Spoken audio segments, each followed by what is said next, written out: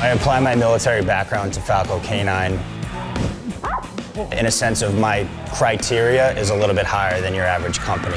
It's not just a job to me. I know the ramifications if not done properly.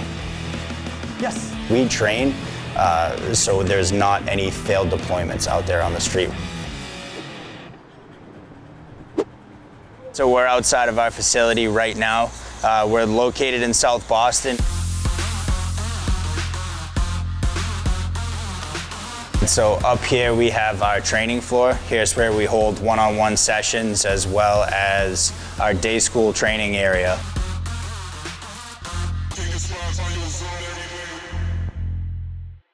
My name is Tyler Falconer. I'm 27 years old and I'm the current owner of Falco K9.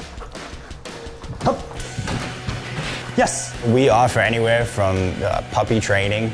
We do in-home training, one-on-one sessions here. We also offer protection training, scent work, board and trains, as well as structured daycare, which we call the day school. I primarily work with Belgian Malinois as well as Dutch Shepherds. Oh. So this is Nala. Sits. Good girl. She's 4 years old. She's my personal dog, all right, as well as a protection dog.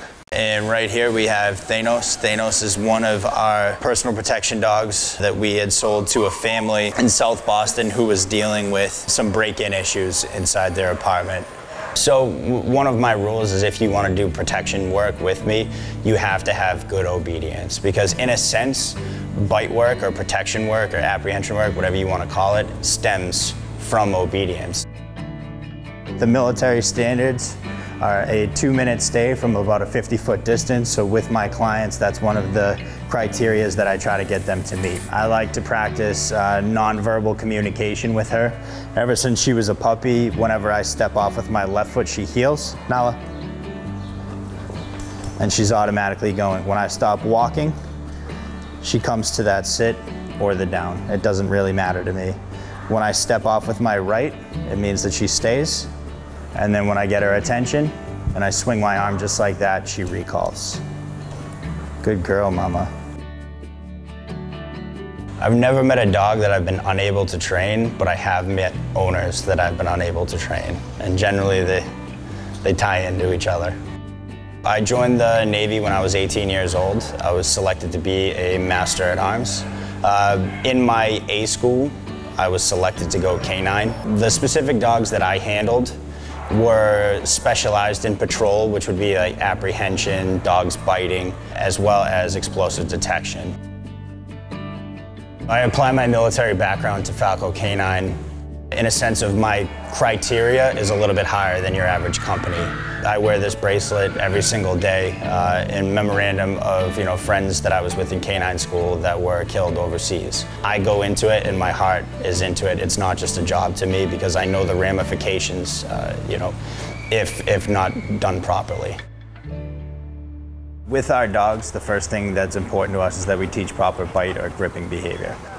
So this isn't exactly easy for her. She's going to be really elevated right up there, and it's something that she's never done before. Pucking.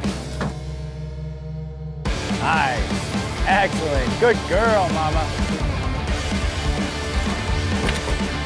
That's a good mama. So what I'm doing right here, Nala is pulsing, all right? So she has a full grip as it is, so she's just clamping down with her mouth. When Nala clamps down, Jake reacts, and that's the feedback that she's getting. Nice, good girl. So scenario-based training applies realistic situations that could happen. So for a protection dog, it would be a carjacking scenario, could be a mugging scenario. My personal favorite scenarios are when we can put stress on the handler as well as the dog. So we make the handler problem solve.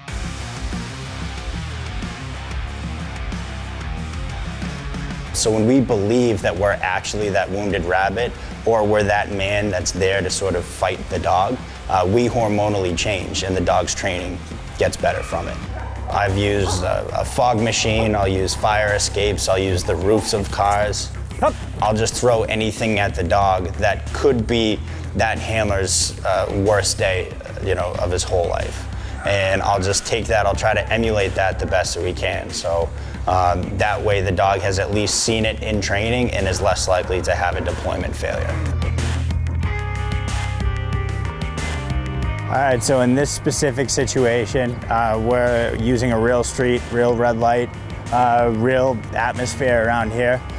So what we're gonna do is Jake's gonna pull up to the red light and I'm just going to mimic sort of like a carjacking scene.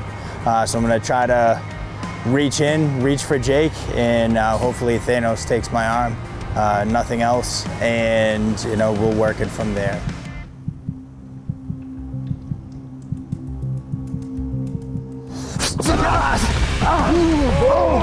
No, God.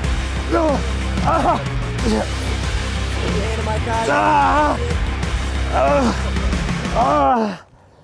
So right here is where he punctured. I felt a ton of pressure from him on that bite. I would really, really hate to get bit by him for real. There's no question in my mind that he's breaking bones if he has a live bite.